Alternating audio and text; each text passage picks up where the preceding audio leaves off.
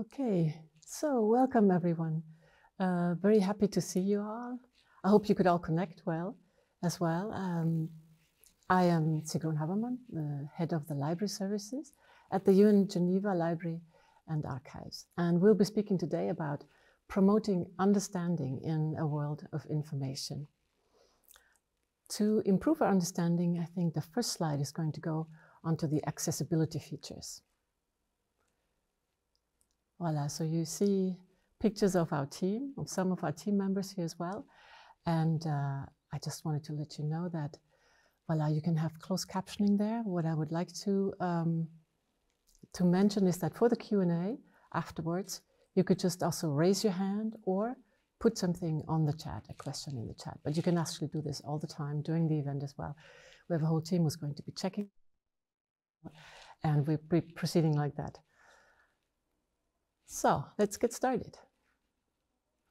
Promoting understanding in a world of information. So that's the title of today's discussion. And I do have to admit that it is a large topic, right? So let me just explain how we came about with this subject and how we will approach it today. So the the Library and Archives of the United Nations has a motto, but it was given by Florence Wilson, who was the head librarian of the League of Nations. That's why I was speaking about that. So she gave this library, which used to be the League of Nations Library and then transferred to the United Nations here in Geneva, the motto of being a center for research and an instrument of international understanding. Florence Wilson was really a smart person, and particularly she was a visionary. She already translated that action the same way that we're doing it today, actually. Bringing people together is what we do now, to share knowledge. We talk about knowledge as well. We help to create new knowledge as well. So you might tell me, well, nothing new. Libraries have been doing this for a long time, right? If you think about the Salon de Lecture, I think it was in the 17th, 18th century already. So what I think, though, is special, or what we think is special about this knowledge sharing at the United Nations, is that it always comes with a particular purpose. It comes with the purpose of creating understanding for peace, to support people living peacefully together. So that motto that was given to us as an institution, it's quite inspiring for most of us. It also gives us a duty. It's like a mandate to consistently review and consider what people need so that we can actually achieve that. So we created this space now, and you're actually in its virtual area today. It has become the Knowledge and Learning Commons so that we can keep evolving with the needs of library and archives users. And those users are United Nations staff and diplomats, but they're also the academic community. And so you can see the Commons actually keeps us in direct contact with them as well. And in the latest learning assessments, because this is what we do through the Commons as well, we found out that our users want more guidance on how to navigate this, what we termed the world of information, or this wealth of information. And we all know what we're speaking about here, right? Particularly online or digitally. So they want guidance on finding, analyzing, and using information. And in short, they want us to help them be information literate, to better understand what's going on around them. So this is how I come to a full circle again with this introduction, actually. Libraries and information and communication professionals, we can promote understanding by promoting information literacy. It's actually a quite basic concept. So the discussion today is actually a launch event for a whole series. It sets the scene for the series of products on information literacy, or for information literacy. And for this launch event, we chose 3 different areas that concern information literacy today. We're going to start with something very practical related to libraries, so with library literacy training. And then we're going to focus on media information resources, their creation and their use. And then we top it off, kind of la cerise sur le gâteau, with the academic angle. And that's going to be research concerning information use today and the need for information literacy. And of course, in all these 3 aspects, what we want to get out of that at the very end is try to find out particularly what is the role of the information and the communication professional in all that. And quite possibly, we will also find some best practices or some lessons learned for ourselves, and maybe also for our users, the information seekers. Voila. So we start off this discussion with a really outstanding example of information literacy training. And that is happening at the library of the University of Geneva. And this is how I'm going to introduce Gervaise Badet. Hello, Gervaise. Yes, hello. Everything is going well? Yes. Yes, hello.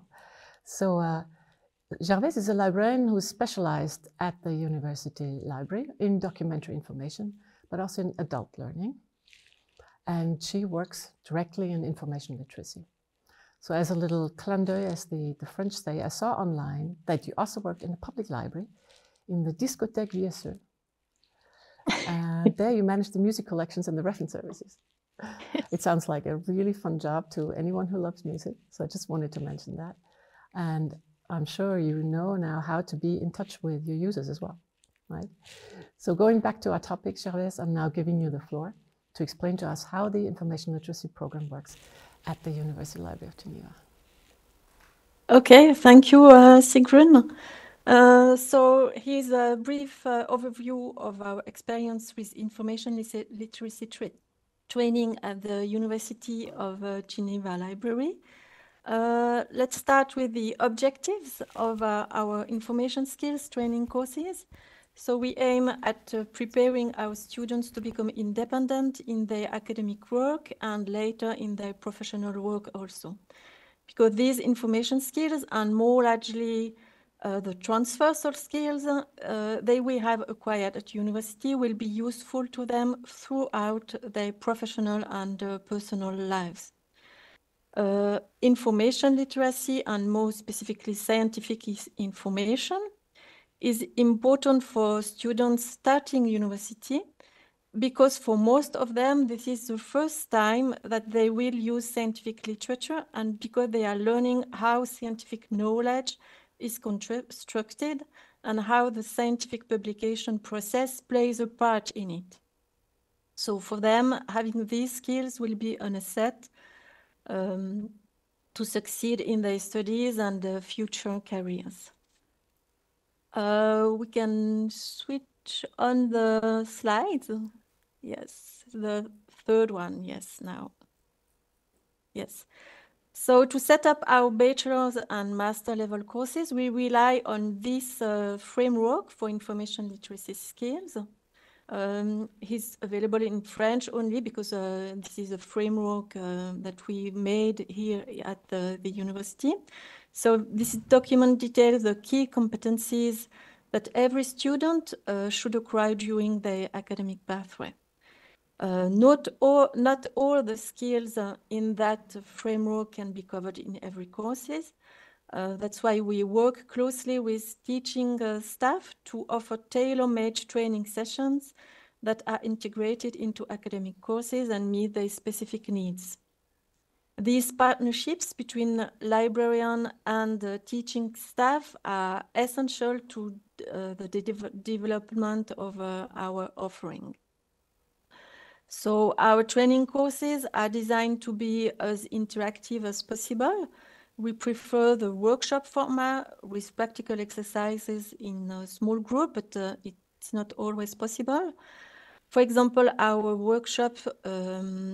workshop, students can learn to find reliable sources of scientific information in their field, or they can assess the quality of this information, or they learn to analyze and keep abreast of recent scientific research, or about controversies or best evidence on their subject. We also show them how to use bibliographic software to be more effective in the management of this information, and we make them aware of copyright compliance and avoid the risk of plagiarism. On the next slide, you can see a few figures.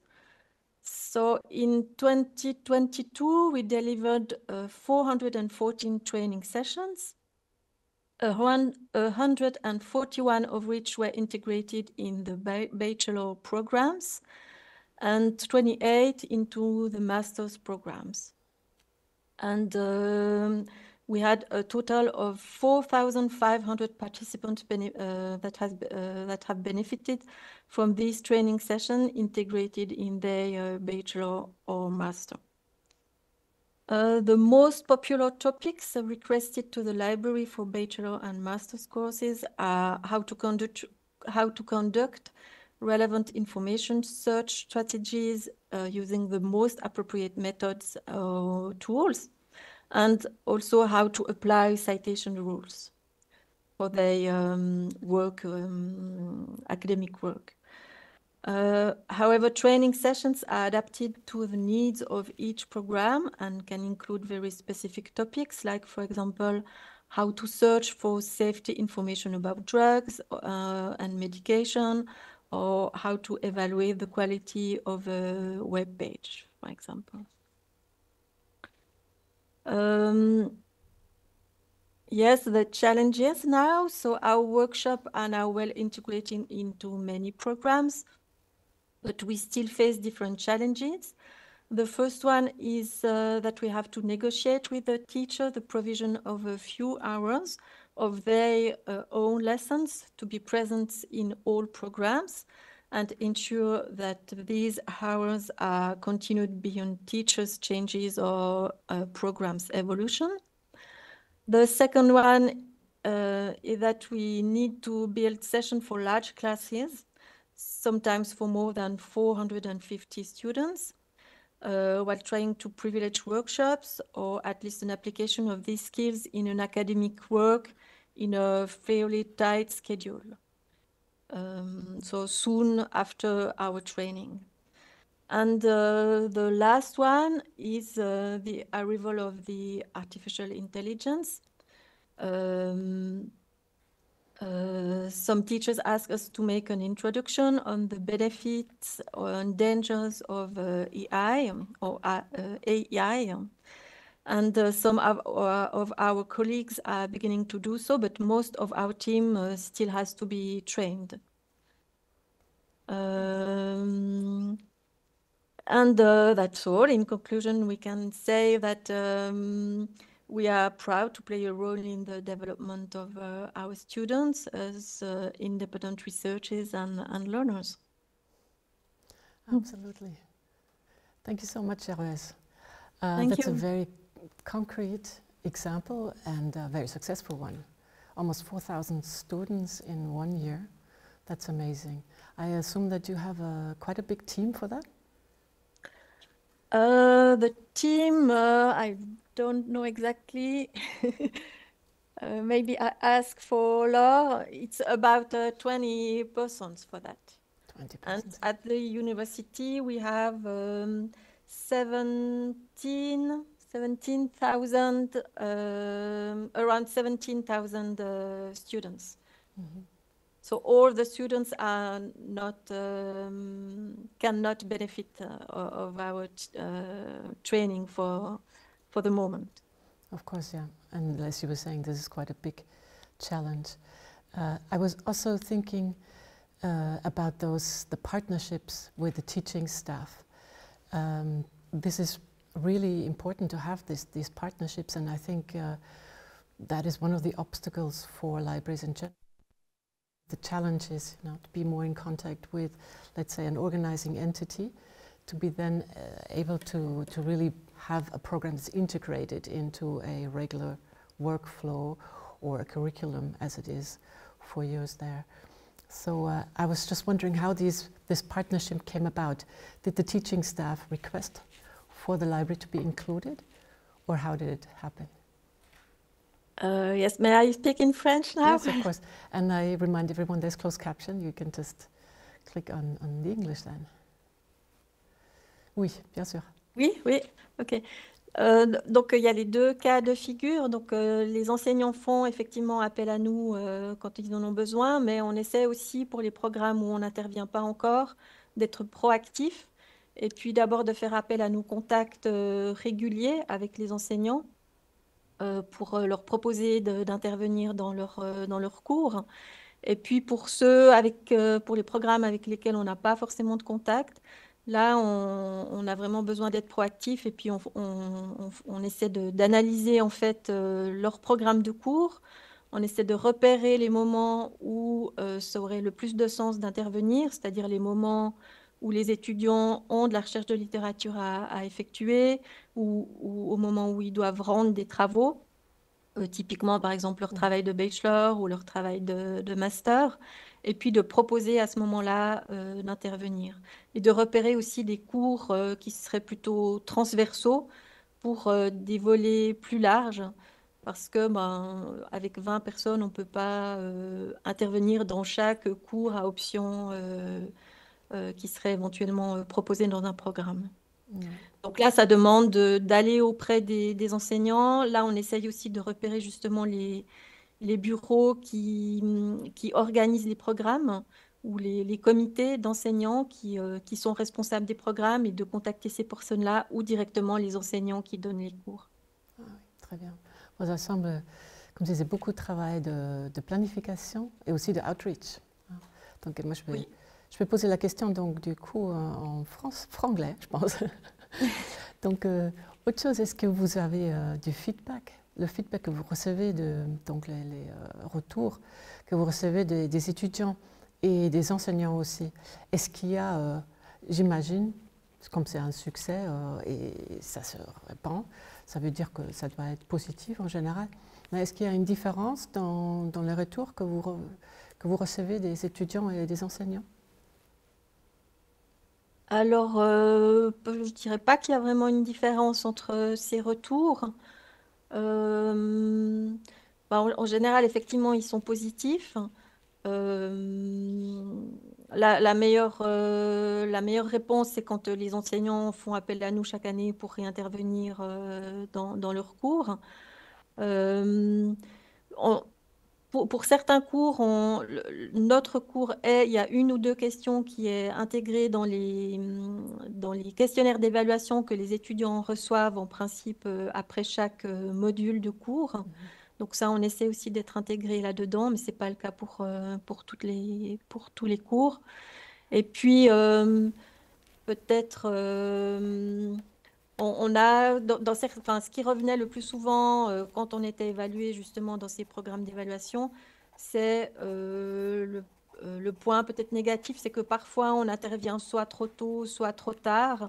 Et là, les étudiants nous disent que j'aurais bien voulu apprendre ça avant, au moment où j'avais tel travail à faire, ou ça n'arrive pas au bon moment parce que c'est un mois qui est hyper chargé pour nous. Voilà, c'est plutôt le moment où on intervient qui leur plaît ou qui leur déplaît.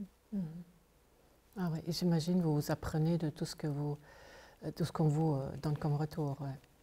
Oui. Après, on ajuste avec l'enseignant souvent. On avance le cours ou on le retarde. Très bien. C'est agile. On essaye, oui. Voilà, c'est important aujourd'hui, hein, même si ce n'est pas la méthodologie agile, mais quand même, agilité, c'est vraiment un mot-clé maintenant. Voilà, merci beaucoup Gervaise. Merci à vous, Je Simone. reviens plus tard avec d'autres questions, évidemment. Et Merci. now I'm going to switch back into English to keep this conversation in English. And we're now going to, I'm now going to introduce Daniel Johnson. So we're looking at this angle, as I said before, which is more of the media information resources. Daniel is a UN reporter, United Nations reporter. He's working for the UN Information Service in Geneva, and he's currently the officer in charge of the radio, TV, and the webcast section of this service as well. But he's actually specializing in radio news production so far, so he has a really great voice. And I'm going to hand over to you right now, Daniel. Could you please tell us a bit more about yourself and the service that you work for? Yeah, thank you very much, Sigrid, and hello, everybody. It's a real pleasure to be here. Can you hear me, first of all? Here we go. Now it's gone. Thank you. You can hear me? Yes, it's fine. Great, coming through. Great.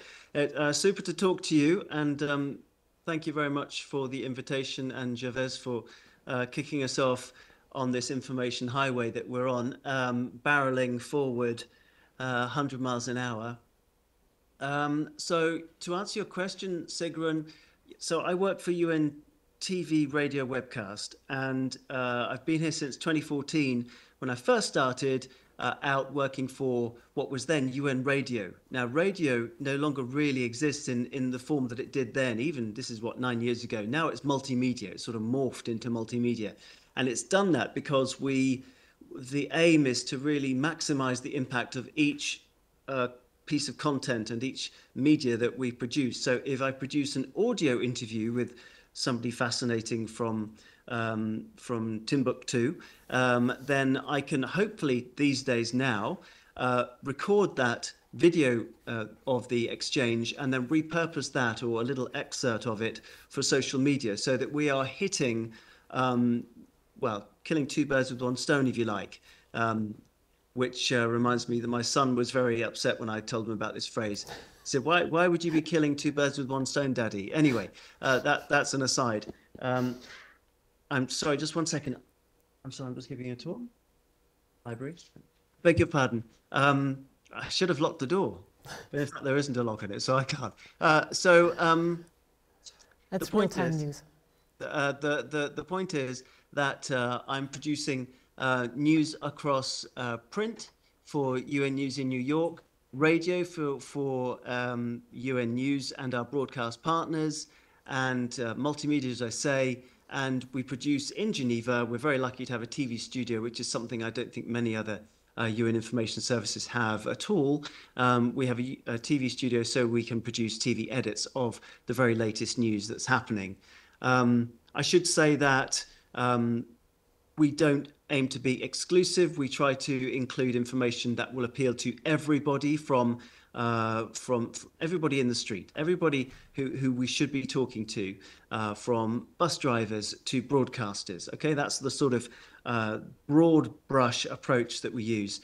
UN News is available in 9 languages. So there are the 6 official UN languages, in addition to 3 more in New York, which are produced by language teams there, Kiswahili, Hindu, for example, and Portuguese. So multilingual content is obviously a massive priority for us, for all language teams. I think I've wrapped it on long enough. I'll let you ask me another question, Sigrun. You were talking a lot about the audiences, right? So that is very interesting. Obviously, you have a really wide range, and also that means a wide range of understanding that you are addressing your information to, right? So can you let me know how you reach out to these audiences? What do you do to get your message across? Yeah, okay. As I was mentioning, we're across all sorts of different media. So we're reaching those who are looking for printed content, for written content, those who are looking for audio because they're in a car or they're washing up and they just want to listen to something while they're doing it, those who follow social media, but not all of social media. You know, we just can't. Where do you draw the line? We're already across Twitter, Instagram, Facebook, LinkedIn. So that's 4, and that takes a lot of work. So we can approach those different target audiences, Twitter, of course. But then you ask me, how do we talk to them? And exactly. We do that via news pieces. We do it via interviews to get first-person testimony, which is often the most powerful, of course. We're trying to cater to as many different target audiences as possible, but communicating with them isn't, of course, the same as reaching them. You know, properly reaching people, grabbing them, giving them a shake, trying to get them engaged with what we're doing. And one of the things that really pushes me on is the fact that every story they tell us is different. Everybody has a different story to tell, and B, the way that we tell it is really important, and the way I believe we should tell news and break down difficult concepts like the Sustainable Development Goals is by giving a little bit of data, but remembering that, as the wonderful psychologist Dr. Pauline Barth used to say, everything is data, but data isn't everything, okay? Which is to say that the human story is what really matters, all right? We don't want to drown people with figures. Yes, they're important, but as long as we know that we have the statistics to back up what's being said, remember, everything isn't data, okay? So it's really about the human story. and Dr. Pauline Butt. You can look her up. She unfortunately left us a couple of years ago. But that is something that really guides me, and it guides a lot of the language teams, because often we are dealing with humanitarian crises, climate shocks, emergencies, and I'll get to that in a bit later. You also asked about messaging and how do we get our messages across. So whether it's an appeal for funding for a humanitarian emergency, or the Secretary General who's going to be warning about climate change, we're able to use, and what we're doing more and more is live blogs. Okay, so live blogs which increasingly resemble what's happening on Twitter and other social media platforms, to give information to people, not in real time, but in as close to real time as possible, because that's what people actually want, and that's kind of reassuring that they're looking for this. They have this thirst for information, and we're going to be featuring live blogging in the high-level segment COP28 on the 1st and 2nd of December. Okay, in case you're interested, that'll be on UN News. I should say, and you will tell me to be quiet, Sigrun, when you've heard enough, but at UN Geneva, we're very lucky. Have a lot of visiting stars and VIPs, call them what you will. Earlier this summer, we had Joan Byers, who gave us a wonderful phrase. She said, action is the best antidote to despair in relation to climate change, in relation to being an activist, and in relation to implementing the Sustainable Development Goals. So, they make our job very easy.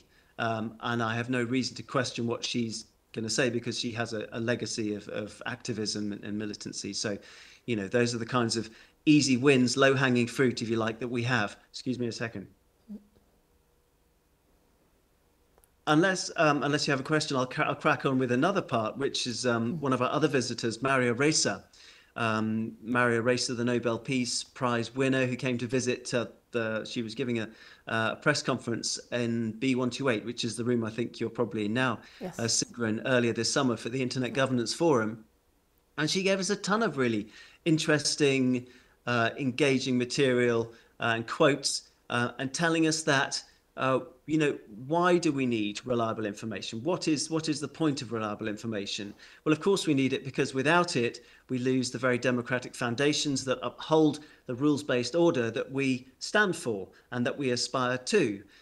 She told us that if our information ecosystem does not change, and if lies spread faster than facts, which is the case at the moment, sadly, if we continue to elect illiberal leaders democratically, we will fall off the edge of the cliff.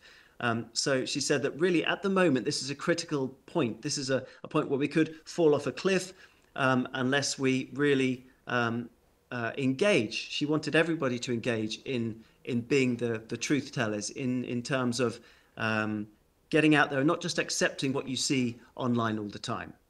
So those are some of the ways that we try to reach, communicate and engage with our various audiences, which is a global audience. That sounds really interesting. And even now, I've been at the UN now for almost 30 years. But it's still fascinating to me to see how you work and how actually also media has evolved. How do you catch up with these trends? And especially right now, I mean, there's so many platforms now you could be on. There are so many ways of going out. I know there are some guidelines from the UN, right? What is it based on then? How can we, as your information users, because you're producing this information for me, right? How do I know that this is, this is the official statement? This is something that I can stand to as well. Yeah, I mean, well, of course, that's fundamental. We are, of course, human. We want to give the latest information. We want it to be quick. We want it to be instantaneous, and we want it to have the biggest impact, the maximum impact. But we have to be very careful. I mean, 99% of the time, okay, the information that we receive is from UN agencies. All right, so we're not trying to break the mold. We're trying to reiterate. We're trying to promote messaging from the UN that's been approved, checked, and distributed to UN News. Okay, so we are not trying to catch anybody out. There's no reason why I should disbelieve something that's been provided from a UN agency, particularly in the field, which is where most of this information comes from, or from reports, whether it's the World Health Organization, whether it's a survey on COVID or on Ebola. You know, these are scientific studies, and we can trust those, all right? But when it gets to, so that's the 99% of the time. When it comes to things like the Middle East crisis, you know, Gaza, Israel, now that is extremely difficult, and you can multiply by about 1,000 the difficulty of actually checking facts in the field. I'll just give you a couple of examples, if I may. Please. So a week last Friday, during a press conference or just before a press briefing with UN agencies here in Geneva, there were reports that a fuel deal had been agreed between Israel and Egypt to let fuel into Gaza, which obviously would have huge ramifications, positive ramifications for everybody in the enclave. Because without fuel, as you know, you can't run desalination plants, you can't run bakeries, you can't run generators, even for communications, telecoms infrastructure. So it's very difficult to actually verify anything within the enclave at the moment because there's so little fuel around. So we were desperate to know about this fuel. That's why fuel was such a big deal for us. And so we wanted to write about it in the top line of the story, you know, saying, the UN's welcomed this fuel deal, which is going to lead to hundreds of trucks reaching the most vulnerable people in need, which of course we care passionately about. But we couldn't get confirmation of that because, as I said, it was a bit of a vicious circle. There was no fuel to power the comms masts in Gaza, and the agencies that are operational there just weren't responding. So we just had to hold off on that one. And it's very frustrating, you know, but that's the right call. That is the right call. And so what we didn't do was put out some wrong information. Okay, we didn't have to take down the story. We didn't have to issue a retraction. We didn't get demarched by any permanent representatives, which is not a pleasant experience. I'm not talking from personal experience. That's just vicariously, and so I wouldn't really want to be there face to face, being dressed down. But you know, it's really key. Yes. I'm sorry. This is our UN role as well, right? We're intermediaries as well. Yeah, we are. But we want to keep people with us. I mean, it might not seem so significant, but at the time it was really important. I mean, it's still important about the fuel issue. Yeah. So that's one sort of news element that you have to take into account. But there's another, and just to give you a final example on the Gaza crisis, one thing that we're seeing more and more in the news is that people want to understand how aid operations work. You know, what are the nuts and bolts? How does a UN agency actually get aid into a place like Gaza? And we know there's a Rafah border crossing. But many people didn't understand that there's also a Rafah city inside Gaza. And so fuel, when you say fuel's getting to Rafah, is it going from there into the city or not? So you've got to be very clear about what is what, where things are based, where infrastructure is based.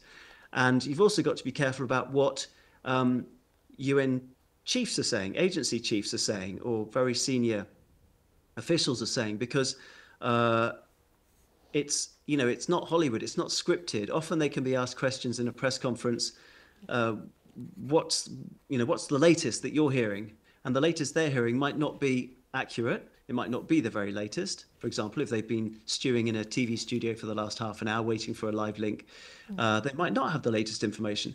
And what they might not also have is the sensitivities of the needs on the ground of the agencies working with the governments who are trying to get aid into a place like Gaza, for example. So you might have an agency principal saying something that then that you report on faithfully, because because what they say, it doesn't really go much higher than them. You've got the Secretary General, but you know, these are the big cheeses of the organization. What they say usually goes. But sometimes they're not on message. So you've got to, and then you might get into trouble for that because it's not appreciated that, you know, written verbatim what they've said, because they're not necessarily, they haven't done it because they're being malicious. It's just because the things are so delicate now. Everybody's looking at you, and it's really, really high pressure and very intense. So you've got to be very careful. And so one particular example, in one case, it meant that an article had to come down, be rewritten, go through a various series of checks within the UN, and then go to the agents, well, within UN News, I should say, and then go to the other agency that was upset about this. And then their response was, sure, we'll get back to you within the week. Within the week? I mean, we're producing news every day. This isn't good enough. And it's been a week and we haven't heard from them. So you can see that, these are the imperatives that make or break a story.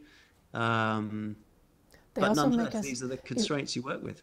If I listen to that, it also slows down actually you in reporting, or reporting in general, if you want to verify your sources, right? If you really want to go that way, that you're not going to report what is not absolutely ascertained, right?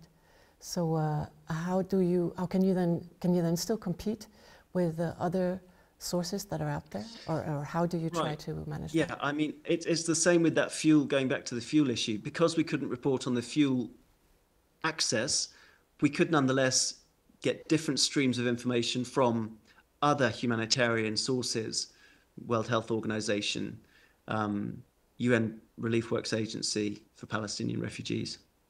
Yeah, there are, with a crisis like Gaza, it's so massive, there's usually something, but those sources are coming from daily updates. So these agencies are working extremely hard. You just have to know where to look for it. That's the thing. Relief Web is a good place to start. Their own social media accounts. We have internal comms, lines of communication with spokespersons. So you might see something online, then you'll go to the internal comms line to verify that that's accurate. They might say, I've no idea, I'm checking. They might tell you something else that you didn't know about off the record. It's a constant flow of information. I mean, you can be sure that we're like ducks on the water, paddling furiously underneath, trying to get a line that can then be followed by all the language units.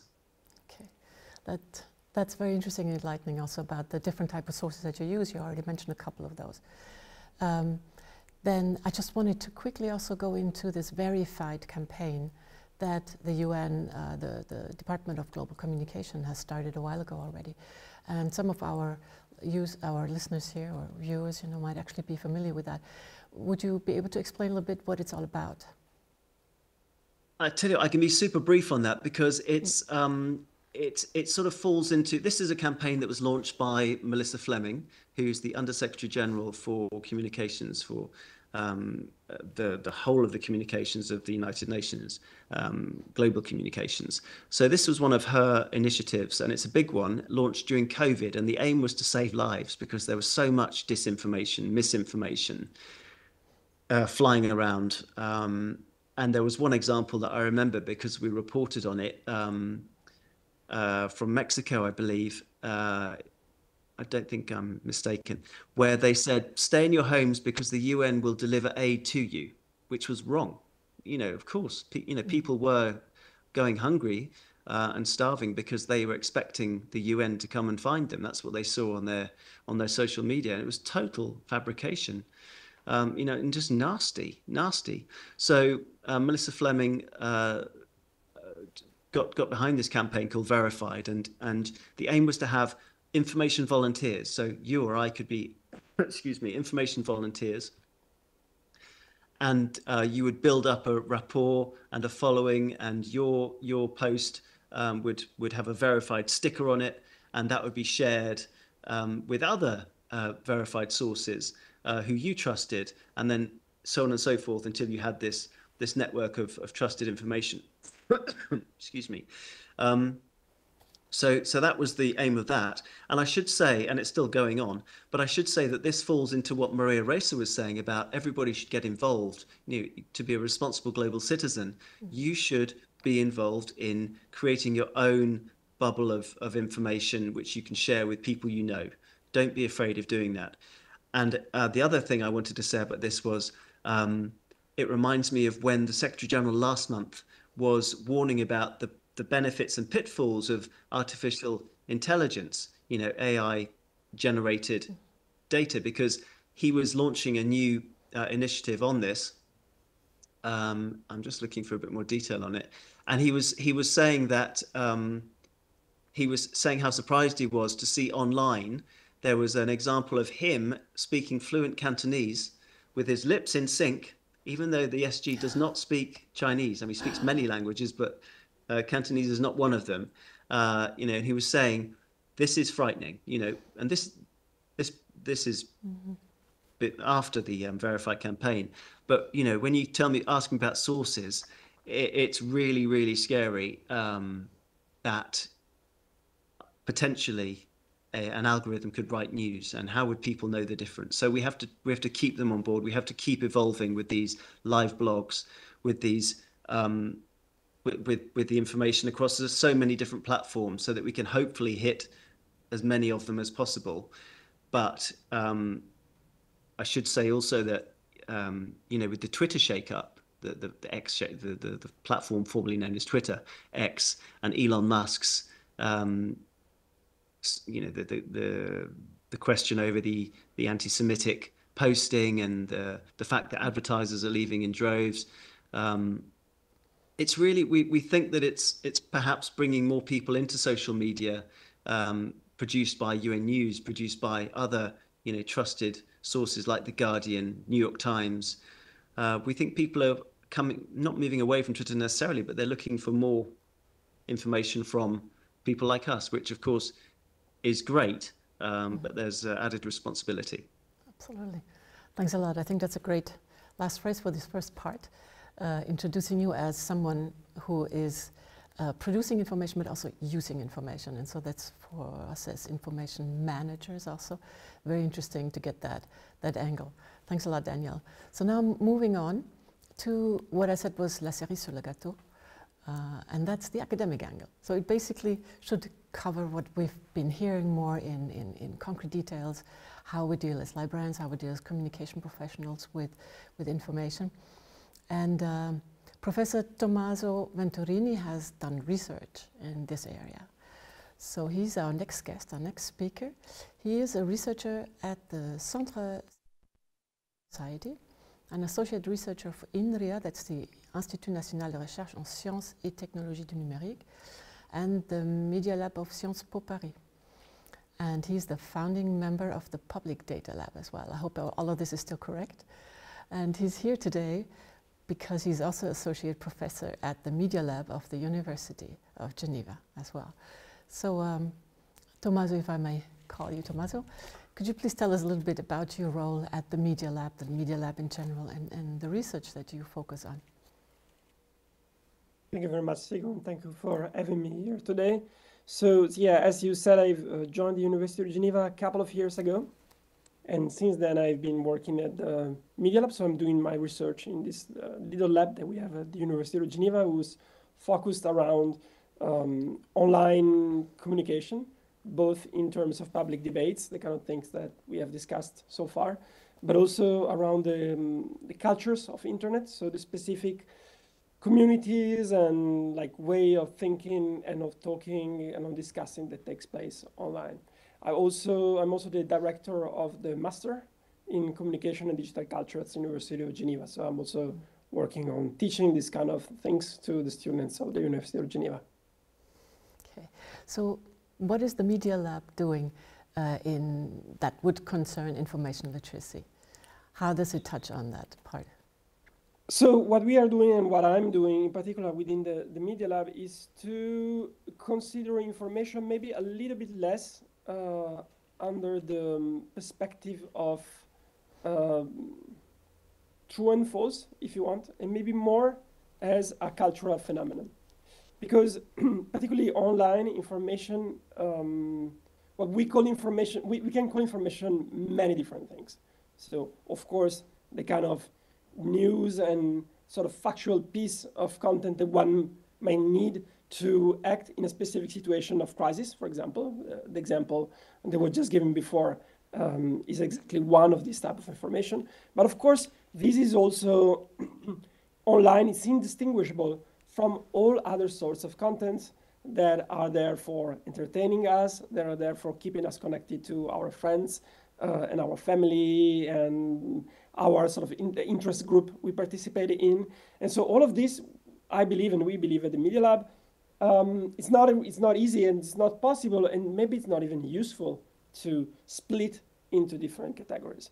We really have to see online communication as this sort of, unfortunately, very messy continuum of different types of communication. Some of them can be and should be definitely evaluated under the perspective of are they true or are they false, can be fact-checked or not fact-checked. But many of other of these pieces of information cannot really or should not really be understood according to this distinction, because they are doing some different work. And even when we talk about misinformation online, I think it's very important that we always keep in mind that if the type of misinformation that we have been discussing so far, that is like factual false information, but that is sort of pretend to be official information, is definitely a problem, but it's definitely not, unfortunately, not the only problem of online communication. There are many other type of information troubles, as scholars call them in media studies, which have more to do with the fact that people do not have an healthy online debate, right? And even when we speak about how we should organize our collective life, how we should live together, the political choices that we have to take as a society, this kind of debate is sometimes diverted, distorted, distracted by many other types of information that kind of drives us away from this very serious discussion that we should have and take us to more partisan engagement, more kind of clickbait kind of content, or satirical, entertainment-related content, but in a way that is not clearly just entertainment that we can sort of push aside, but it's something that is a little bit of information, a little bit of entertainment, a little bit of information, a little bit of partisanship, a little bit of information, a little bit of social networking with our peers and our families. And all this is very complicated, but we think that it's really important that we look at this whole picture, because otherwise, if we only focus on this information in a strict sense, we can fix some problem of online communication, or we can maybe not fix, but we can mitigate some problems of online communication. But there are many, many others that actually remains. Mm-hmm. What did your research then say about disinformation when you look at this as a whole? Yeah, so one of the things that I tried to push in the last few years is to replace the very common terms of fake news, which I don't like very much, and actually many scholars in media studies don't like very much, precisely because this gives this idea that there's such a thing as that true news, that the true news are easily distinguishable from the false news, which again, sometimes that's the case, but sometimes that's not the case, because when one asks a malicious question or make a bad joke or suggest a conspiracy, but under just as a suggestion, right, with a question mark, for example. So that is not, it cannot be deemed as false as such. So for example, it's difficult to moderate for platforms, but it's still problematic. So I think that instead of speaking of fake news, my suggestion is to speak of junk news, which is all these kind of contents that might be false or not false. That's not maybe the most important part, but they are junk in the sense that they are addictive, but they do not nourish the public debate. So they are of bad quality. And one indicators that I sort of suggested for detecting this information is information that can capture a lot of attention, a lot of collective attention, but only for a very limited span of time. Mm-hmm. So it is content that's extremely ephemeral, that maybe lasts but sometimes a few hours, sometimes less than that. So they turn everyone's head, they capture everyone's attention, but then they disappear as quickly as they sort of pop up in the public debate. And because they disappear so quickly, they do not allow for a more healthy, substantial, important sort of debate and discussion to take place. Mm-hmm. Would you then also have something like best practices for healthy online debate? I think that the most important, I mean, if I were in charge, mm-hmm. I'm not, unfortunately. If I were in charge of recommendation algorithm of online platform, what I would do is to definitely play down the way in which they are obsessed by trendiness. So the way in which most of this algorithm works is not even by pushing the contents that are the most popular, is by pushing the contents that are about to become popular, mm-hmm. so that they are trendy, right? So they are very quick in picking up early signal of things that can become viral and bootstrapping them and making them even more viral. And I think that is what creates this very, at the same time, ephemeral but also fragmented attention economy in which sort of different pieces of news pop up and then disappear very quickly, and then we move very quickly to another subject, and we don't take the time to discuss about the subject that just sort of that concerned us just a few hours ago. And so what I think would be very important is to slow down this discussion, and this can be done in many different ways, but maybe the easiest way would be to tweak the algorithm so that they slow down a little bit, that they stick a little bit more to what they recommend, rather than keeping recommending new things so quickly and mm-hmm. so ephemerally. Do you have any examples already online from any kind of platforms that go into this area that try to be different? Yeah, we have done a study on YouTube, for example. And we have seen that most of the videos on YouTube are only watched for and we were studying like videos about news, so it can be slightly different for other types of video on YouTube, but the videos on information and news, they tend to die after one day, maybe at most a couple of days.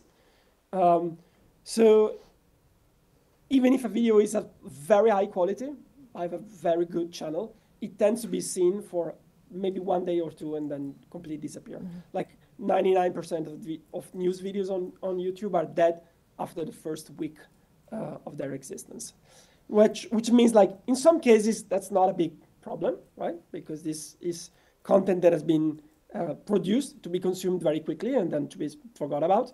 But in some cases it is a problem because precisely it disencourages content producer for producing high quality content, because they know that whatever they do, no matter how good is the content they produce, it will only last a couple of days.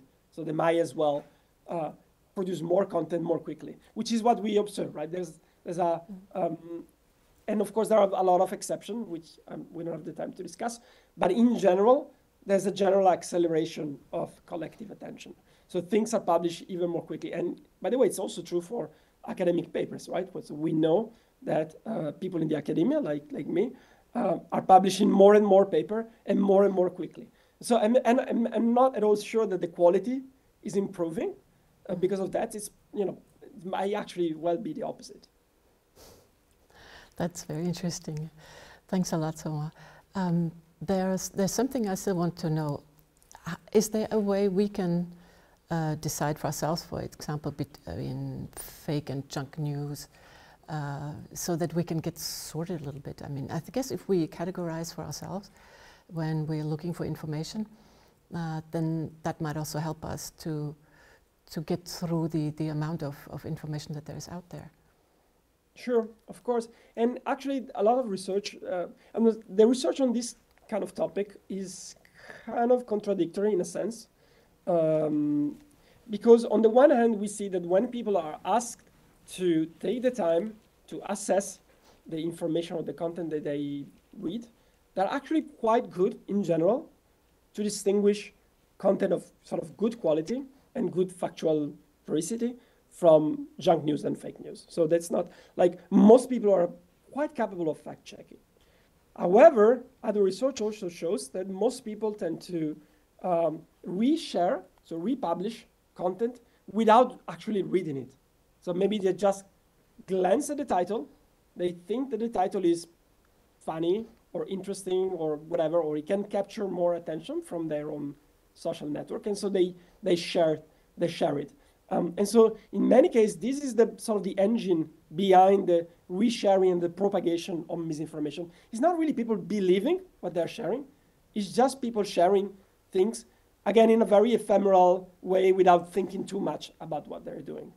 But if, again, exactly as I said for the algorithm, the same thing is also true for the interfaces of online platforms, which are precisely made so that the titles are very visible, the resharing button are very visible, the like, all these type of metrics are very, very highly present in this website, which encourage the user to precisely do this kind of ephemeral filtering of information rather than doing like a proper filtering of information, even if they would be capable.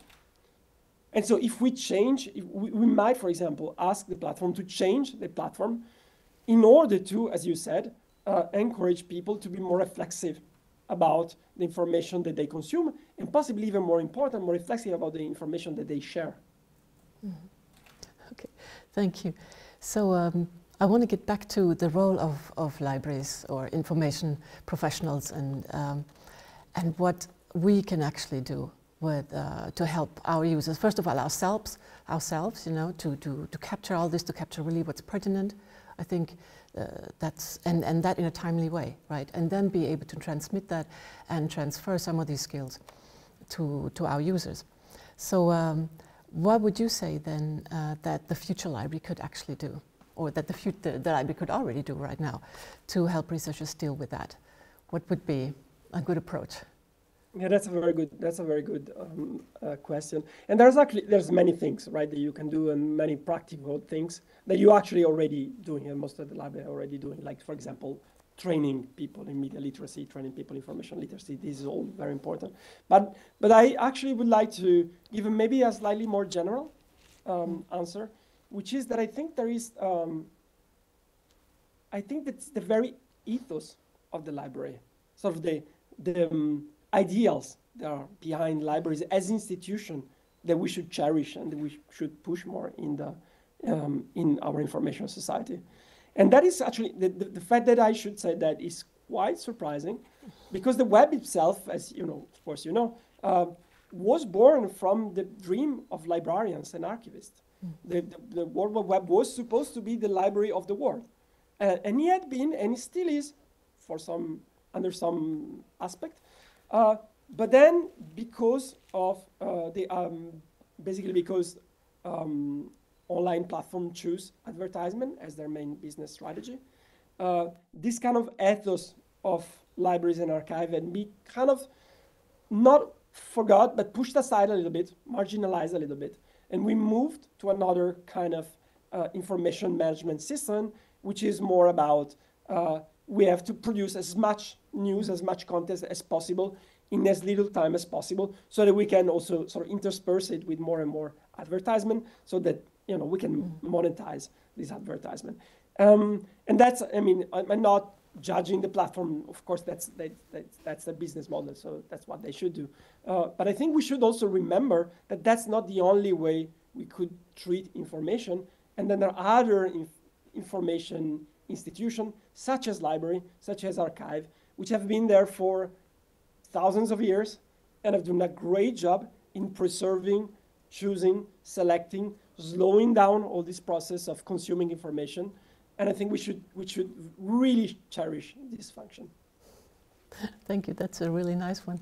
I think we're going to have this as a citation now from this event, you know, because it's a really nice word on libraries and the usefulness of libraries. The difficulty, of course, obviously being how do you get this message across, you know. So with this, maybe I'm going to come back to the same question and want to ask Danielle, how could we get this kind of message across?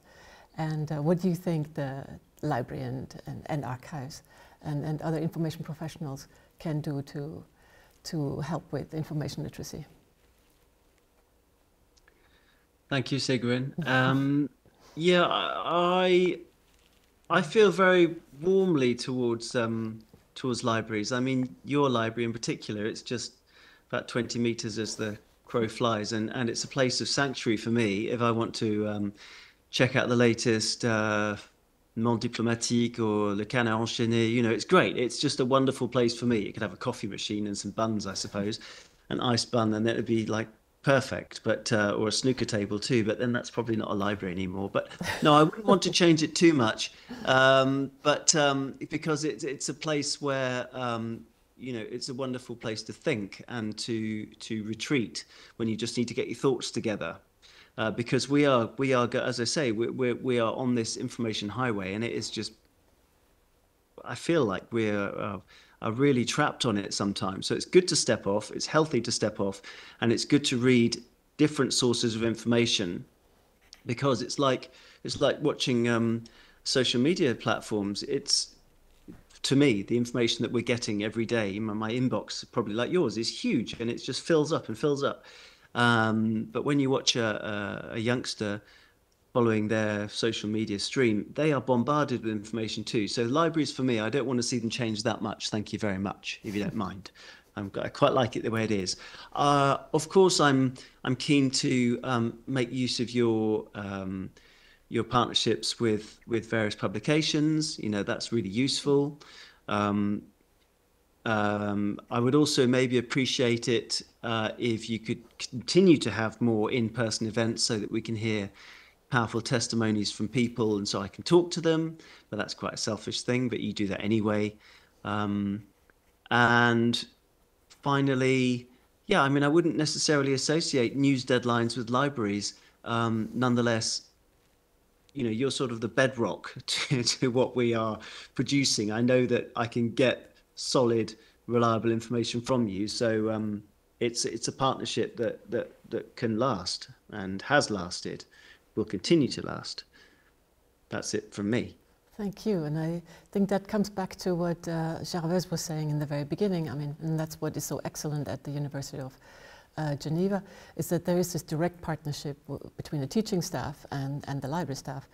I'm not sure this happens everywhere in Europe. I think in America in general this might be greater. But so, Gervaise, can you tell me, what would you, with all your experience with this literacy program, is there something that you think we should be going forward to, or that you would want to integrate into your literacy training? You were talking about, for example, AI, and I think that's going to be like, it's a major subject already, but it's probably going to be even larger and more important for us to understand as information professionals what the effects are of AI and how we can actually also use it, for example.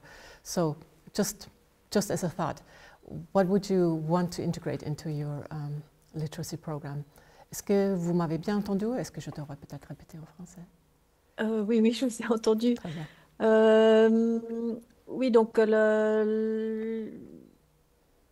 notre souhait, ça serait d'avoir de couvrir plus de programmes, en fait, parce que tous les programmes ne sont pas couverts par nos formations, et tout ce qui est information literacy n'est pas forcément enseigné par les enseignants à leurs étudiants, donc ça serait d'avoir une couverture un peu plus large.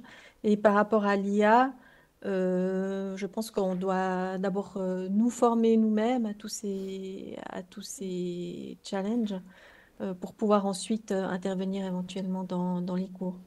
Ouais. Donc la formation continue des bibliothécaires est aussi un challenge. Ouais. Merci.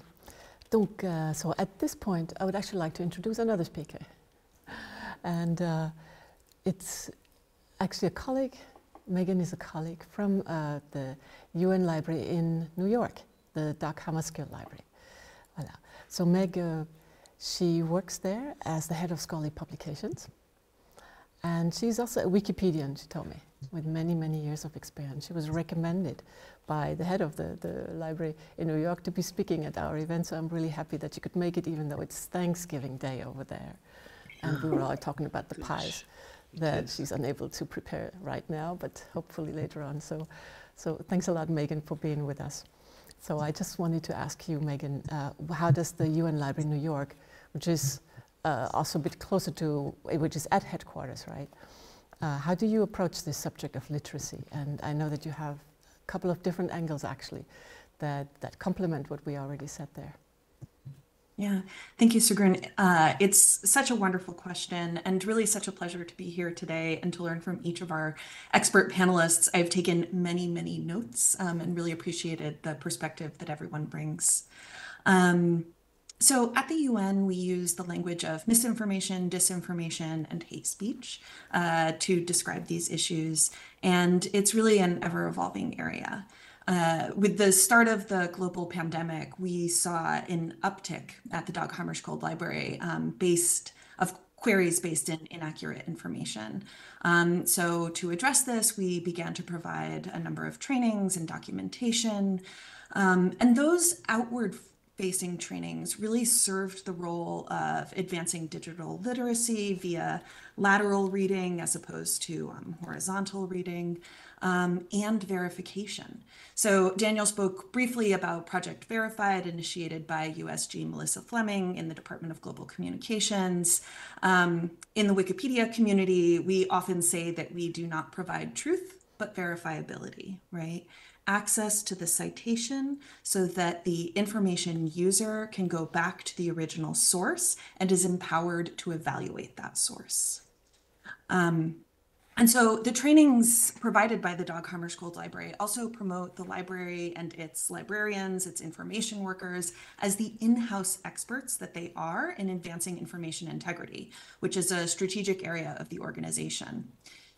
The world's more than, I guess, IFLA gives the number of 2.5 million libraries, are very much committed to providing access to reliable information. And as information stewards, librarians have the expertise and the experience required to provide enhanced access to research now and in the future.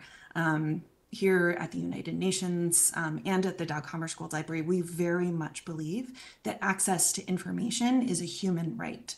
And so that is core to the work that we do, both in advancing information integrity, but also in terms of advancing open science and the principles around open science. Could you tell us a bit more about open science and what this means for literacy? Because I never put these together as straight as you were doing it. Yeah, of course. So inaccurate information via all of these various platforms that we have on the internet is freely accessible to everyone. Trusted and reliable information, so key scientific findings and the results of research produced through trusted channels, is often only accessible to those that can pay. So over 60% of climate change research articles published in the last decade are locked behind paywalls. And so how are we to address shared issues, particularly around the Sustainable Development Goals, if we cannot share in access to this research? So the Dag Hammarskjöld Library advances open science in support of the SDGs through convenings and other types of programming. So we have our biannual UN Open Science Conference, webinars on key strategic issues, and side events to the major convenings of the organization. As a librarian who has been working in open access and open science for a little over a decade, these things became, open science has always been absolutely critical to our work. And that was particularly underscored within the COVID-19 pandemic. These issues really entered the global stage. And so we know that access to research about the COVID-19 pandemic really accelerated the pace of scientific advancements and ultimately the development of a vaccine. What is perhaps less discussed is how it related to a lot of that public health guidance that we received as well. So if we think back a few years ago, which feels like decades ago, we may remember that there were a lot of disagreement on whether or not COVID-19 was airborne. The medical literature distinguished between droplets and airborne transmissions. This is not my area of expertise, so I cannot say much beyond that. But it did draw the line between droplets and aerosols at 5 microns. The 5 microns, was really embedded within medical literature. So much so that that source of that information often wasn't cited. It was just understood as fact. And because it wasn't cited, it meant that it couldn't be verified. So some scientists felt that this provided an opportunity and really required further investigation. So they went back and started tracking citations, looking at earlier works in the medical literature, and they found a source citation and followed it all the way back to a book published in 1955, right? So we often think about research now, and this was published, a great deal of time ago. But that book, because it was the early days of the pandemic, wasn't available. The physical spaces of the libraries were closed, so the book couldn't be borrowed. An online rare bookseller had a copy, but it was prohibitively expensive. But with the help of a librarian, this researcher and her collaborators located a digitized copy of the book available through an online repository developed and maintained by libraries. And from that book, they were able to trace a thread within the scientific literature, identify the source of that 5 micron error, and with the larger scientific community, use that information to change the understanding of aerosol transmissions and associated public health guidance. So for instance, masking and being a certain distance away from each other, having certain air exchanges within a closed room. So, right now within this information ecosystem, as information seekers are increasingly relying solely on the information that they find on the internet, I'm really thinking a lot about, and here at the Dag Hammarskjöld Library, we are thinking a lot about, how can we as librarians make the wealth of our collections available to information seekers for free and on platforms that align with our shared professional values. So for me, this is going to be a critical aspect of addressing these larger issues within the larger information ecosystem. Absolutely. Thanks a lot, Meg. And obviously, these are issues we grapple with every day. And what a great impact story. Because we're always looking for impact stories when we're talking about library work, when you do all this research and you do the reference with the researcher, and then often you don't get the feedback here. And here we know we can actually trace it. So thanks so much, Megan. That was really quite complimentary again to what we had been discussing before. So with that, I think we have a lot of time now for questions and answers. I do not have the time right here, that's why. All right, sorry. Oh, cool, we got 15 minutes or 10 minutes. So I will be receiving questions right here on the screen, and I'm going to be reading off of that. Just a second. Okay. All right, so here we go. I have a first question that is for Gervaise. Do you reach all bachelor and master students in your training? I think that was already answered in the presentation, and she wishes actually to reach more of them, right? But you might want to repeat that or explain. Yes, we reach a lot of bachelors, but not all for the moment, I think. Mm-hmm. And I think what you were talking about is that there needs to be more of a coordination on the planning side, probably with the teaching staff, and finding out about when the bachelors are doing their bachelor works, right? Yes. We try to plan that with the teachers, yes, and to reach every bachelor, yes. It's one of our objectives, yeah. As a question for Gervaise, and maybe those are students also or teaching staff, I would just encourage them to get in contact with the library at the University of Geneva, and maybe we could put that on the chat actually, if you have a generic address or something. That would be very interesting. Then there is a comment from Anna to Daniel. It's very similar to the principles of reporting the climate crisis that will inspire hope to drive actions.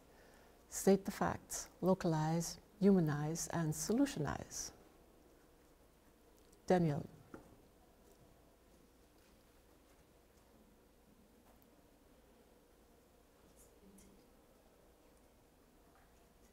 It's me. I cannot hear you, Daniel, sorry.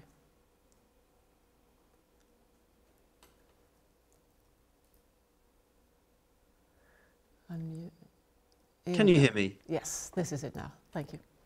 No, you can't hear me? I can hear you. You can? Oh, good. Yes, thank you for that. I should have written that down. It looked good. The point is, isn't it? You need to know who's saying it and should we believe them? You know, that's the point. Why should we believe them? If we can talk to them face to face, fantastic. If the SG is saying it, it's normally okay for me. You know, that's okay. But again, try and keep it simple. Why does it impact? How does it impact the most vulnerable people on the planet who we are here to help? That is the overriding principle that we use to report. I don't know that I've properly answered how we verify sources, but I think I've tried to intimate that more people are coming to us, we feel. Certainly we've seen it with the metrics for social media. I mean, it's enormous with the Middle East crisis. And a bit disappointing that comparatively speaking, climate warnings from people like the SG are not getting the same pickup. You know, it's a big step up. It's a terrible shame. Nonetheless, there is hope that we can keep some of these new fans of UN News and the United Nations with us, because we have to remember that outside this wonderful place where we have peacocks and, you know, also guards and gates that people no longer can visit, we still have people, and I meet them, who don't know what the United Nations is. And we should remember that, because we should be talking to them more and more, not less and less. I'm certainly digressed there, but anyway, thank you. No, but I think you put the focus again on the audience, right? And on the ones that we are doing our work for. So thanks a lot for that. There are some general questions about literacy, actually. I might want to answer to one of them. One was, it just disappeared, but I think it was about the difference between digital literacy, media literacy, and information literacy. And actually, there's actually, it's part of that. Information literacy is a very, very general concept. I summarized it in the very beginning under with these three verbs, because I thought, okay, I just take the easy approach. It's to find, to analyze, and to use information. But then, of course, you also have literacies that if you want to for example, produce particular programs on, then you might want to focus on digital literacy, and that might extend to whatever is also AI, for example. But it's a very large field there. Media literacy is more about media and the news. That's how the media that is being produced, right?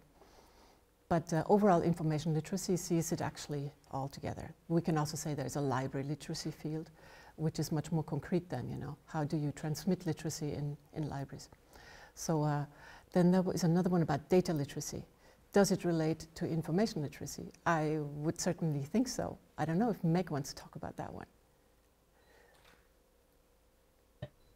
I mean, yes, very much so. And this is, as with everything else, a growing and developing area. When it comes to data literacy, I start thinking about, you know, not upon reproducibility of the studies and, you know, fair principles for findable, accessible, interoperable, reusable, all of which are absolutely critical to data literacy. But I start thinking about the citizen who is reading a newspaper report, right, on the most recent finding. And do they have access to the original study, right? Where they can evaluate the results of the data? Do they understand the implications of sample size and the analysis of that data? Do they then have access to the data and itself, right? And so there, I think there's a real role for librarians to work with scientists and other researchers to make sure that they are creating code books so that others can understand how the data was collected, so that users can engage with it more effectively and responsibly. I also really appreciate what I believe Daniel was saying earlier about data is not everything. You know, there's a lot of incredibly important work right now being done around gender, right? So gender within the scholarly literature and who is publishing in what areas, how are individuals cited. And it often looks to men and to women, right? And as a transgender, non-binary individual, I fall into neither of those categories, right?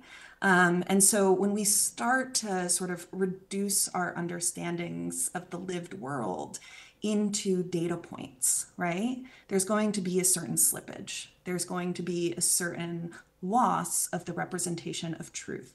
So having an opportunity to provide access to as much information about how that data is collected and for what purposes is really going to allow us to engage with it more effectively. And so I look forward to continuing conversations around that area, because I don't want to say it's underexplored, but I do want to say there is a great deal more to know. Thank you, Meg. And it's so true. I mean, also as librarians, we've only been speaking in the last 2 years, I think, about our expertise in data management, right? For example. So there are many ways actually to explore for our profession there as well. And so I think I have the final question now that I'm up there. And this one is for Tommaso. Is there a role for junk news in understanding our world today? I think it's a great question, actually. And what's your opinion from a cultural perspective? Should I read? Was I not fast enough? Yeah, it is a good question. Oh, sorry, I cannot hear you. I think that Here we go. maybe not so much for junk news, because junk news, at least the way I define them, are really just piece of contents that do not contribute to the way we think about our society and our collective life. However, there are actually studies that have shown that some piece of information that was factually false have spurred interesting discussion, have eventually created an interesting debate that brought that pushed people to reflect about the questions that was raised by this fake information. So to some extent, if fake information is spotted and if it becomes a moment to talk about it, see what's behind it, how it has been created, why it has become so popular. So it becomes, again, a moment for healthy public debate. Then it can actually be turned inside out and contribute to our collective discussions. Great. That's absolutely true, right? I guess that's how we have to approach it in any case. We have to be positive about it. We ourselves are creating all this, right? And we're participating in it. So there's also a way to manage that and to use it in a positive sense. Thank you. Daniel, I think you had your hand up before. I didn't see that one. Did you still want to respond? Thank you, Sigrun. It was just to add to what Meg was saying, that on the data front, I'd be really keen to have more avenues to pursue data verification, because, you know, if you look at, say, the New York Times, and they produce their data reports on where missiles are going from and to, you know, and then you look at how many people have been involved in those reports. It's sometimes 10 people on one report, whereas that's more than we have in one language team, way more, you know, sometimes 3 times more. So if you want to get quality data, you're going to have to invest. And of course, that's not something we at the UN are able to do, but it's a real shame because we could do so much more. Absolutely. Thank you. So I think we're coming to the end of this conversation. So I have to turn around just to look at the, yeah. We're almost there yet. So at first I was thinking I'm going to just repeat all the key points that I gathered here, because there are quite a lot of them. Some of them are also citable. So we'll definitely get back to you, possibly with some of the phrases that we might want to use then on some of our accounts. But what we will do is we'll have a follow-up email probably to all those who registered with the key points in it. So we're not going to just repeat things like that. But let me tell you, because in the very beginning I explained to you that this is actually a launch event for this whole series of products that we're planning on doing for information literacy.